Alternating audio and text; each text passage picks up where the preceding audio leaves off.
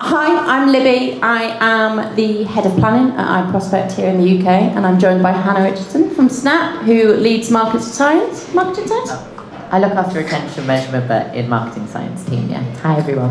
And we're here to talk about how by building max attention, you can build your social influence. So thanks for joining us. I am aware that this is probably the last thing you're doing before going to the party. So we won't drag on, but just wave at us if we do, because we can both talk about attention for way too long. So, without further ado, I know there's been loads of attention on attention at this year's MADFest. There's even a stage called the Attention Stage.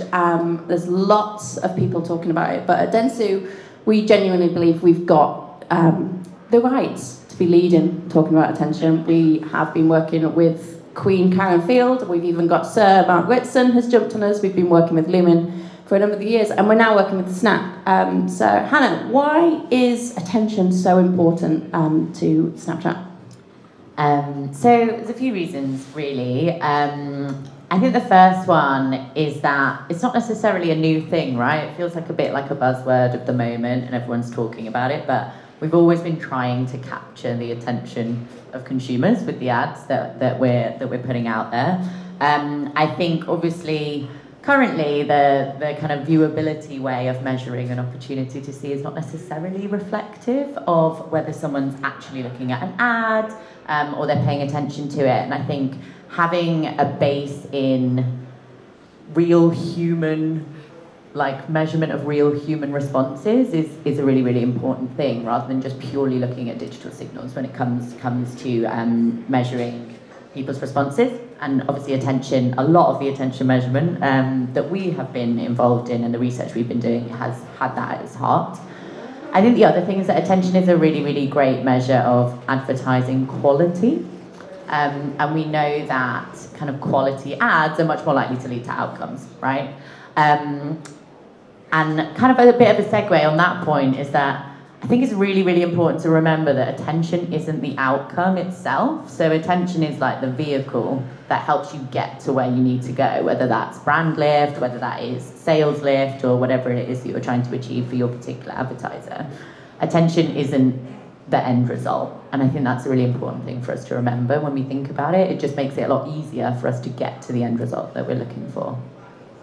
And what about the work that you've been doing? I know you were on stage earlier this week, Tuesday, but we've done some research together as Dentsu and Snapchat, looking at the attention that the formats build, but what's coming next? So yeah, we've done loads of stuff historically over the past kind of few years, mostly in-lab research historically, with a number of different providers, including working with you guys really closely and with Lumen. So we've got a really great bank of research that helps us understand how Snapchat as a platform and the kind of way people interact with our platform, but also the different formats we have drive attention. I think where we are now trying to kind of move our attention, in addition to kind of continuing to build out that research base, is really being able to take it out of just in lab and bring it out into the marketplace, so people can actually measure the performance of their campaigns and their ads on Snapchat when it comes to the attention that they're driving. And that is something that we are currently working on with Lumen, who you obviously partnered with in the past. And yeah, it's super exciting. So it's pretty new. It's in kind of alpha phases of measurement, but if you guys are super interested in being able to prove attention, or your clients are, definitely come and chat to us and we can talk about how that works and how we can get it set up. But essentially, being able to take all the research we did a huge proof of concept to demonstrate that those two things, so what we see in lab and what we see in reality when we go out into field, actually are telling us the same, and it kind of corroborates the research that we did, but it also allows us to kind of really think about how we can optimize those campaigns in future to make sure that we are as attentive as possible.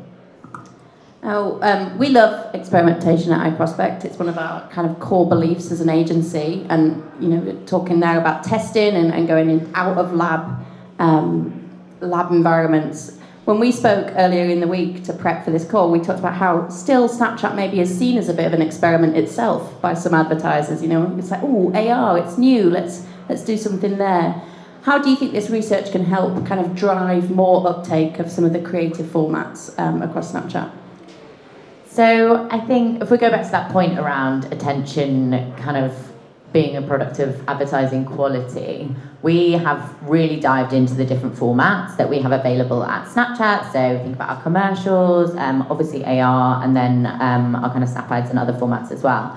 What we were able to prove through the research is that those premium formats, so commercials and AR, are like hugely immersive in terms of the outcomes that they come. So I think something that actually came from one of the studies that we did together was that if you look at the attention driven by AR, you would have to deliver between 14 and 20 standard video ads to get the same level of attention as one single AR ad. And it kind of makes sense, right? If you think about you're choosing to engage and immerse yourself in that format, and that experience is very different to the kind of experience that you would get from a video ad, for example. So I always like to use the example of a sofa. So you imagine you come across an ad for a sofa and it's, you know, a style that you like and something that you want to see. You might spend a little bit of time engaging with it and thinking about what it might look like, but you're definitely not going to spend the same amount of time that if you could take that sofa and put it in your own front room and kind of move it around, see where it fits the best, change the colour, change the pattern, all of those things. So the level of immersion, the level of attention that you give to those formats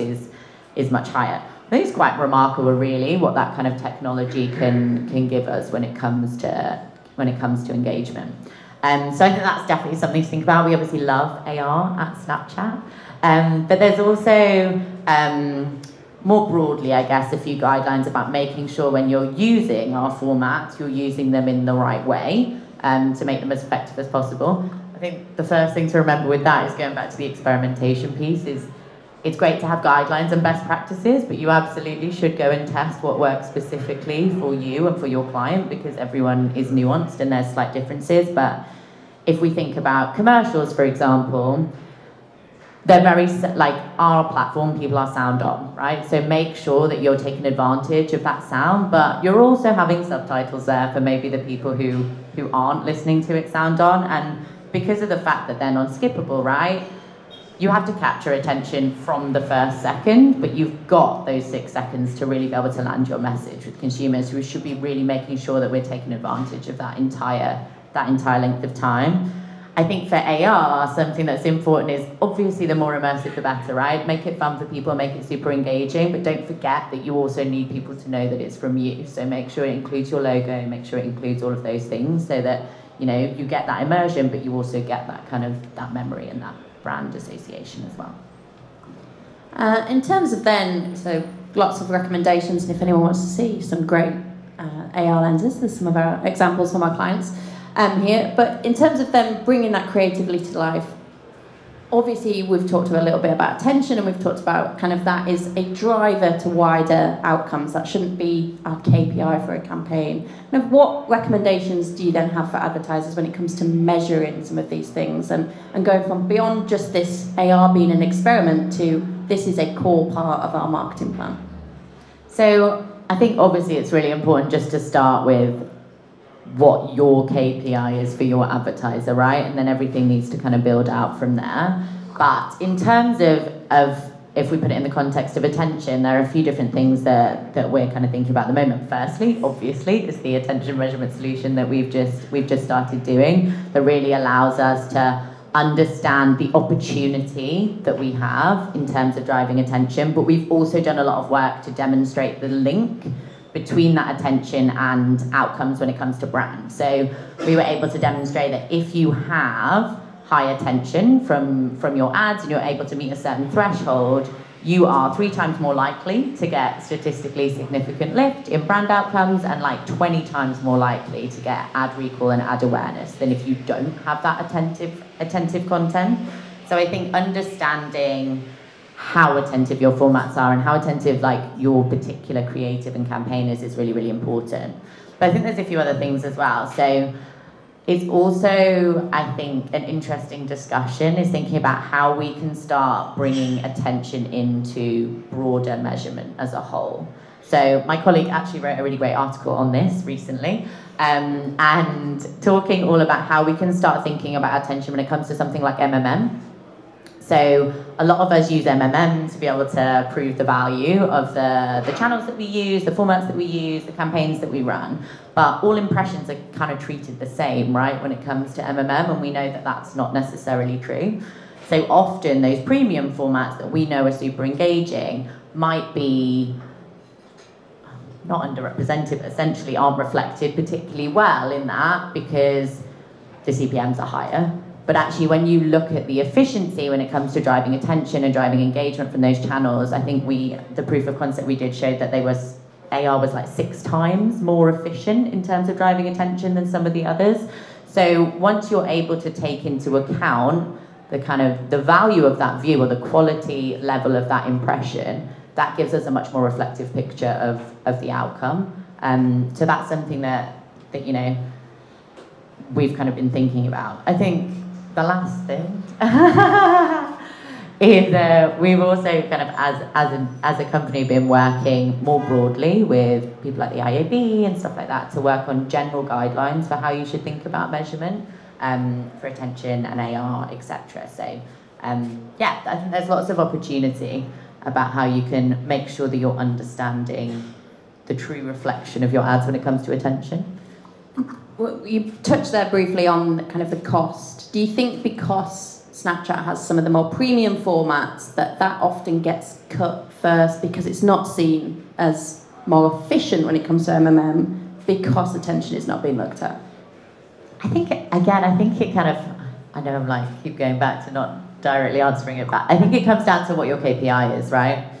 So like, as long as you're setting up your campaign in the right way to be able to answer your particular KPI and we can kind of help recommend on what that setup should look like, you should be able to demonstrate the success. But yeah, I think in all instances where we're not necessarily measuring something in the most effective way, we're not going to be able to understand the true value of what it is that we're doing. And I think that needs to change.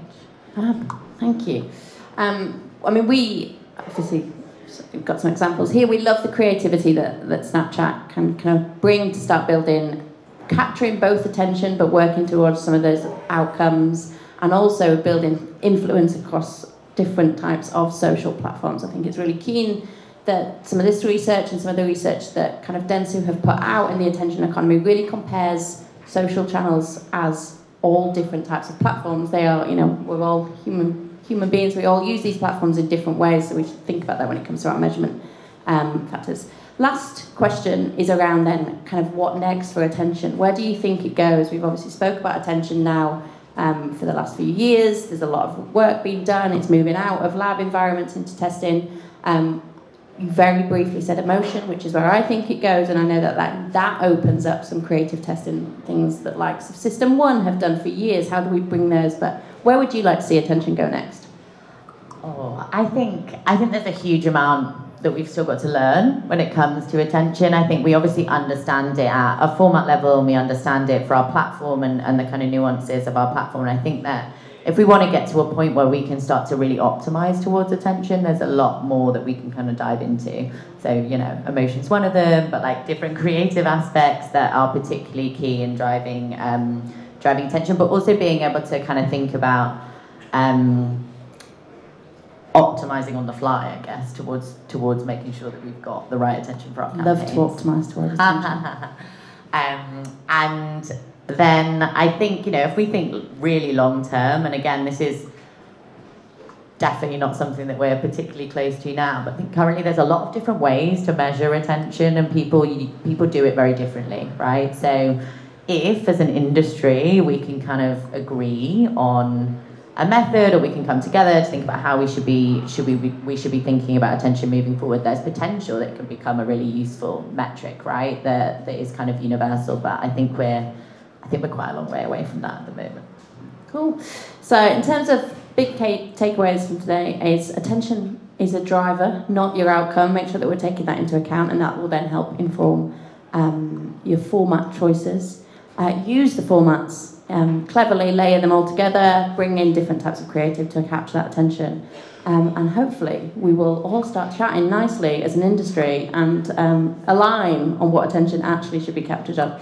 Thank you everyone for listening to us over your lunch. I do believe there is cocktails over at the back, there's more food, there is a party kicking off at any minute now. If anyone has got any questions about attention, about Snap in general, please just come grab us afterwards or drop us a note. But thank you very much. Thanks everyone.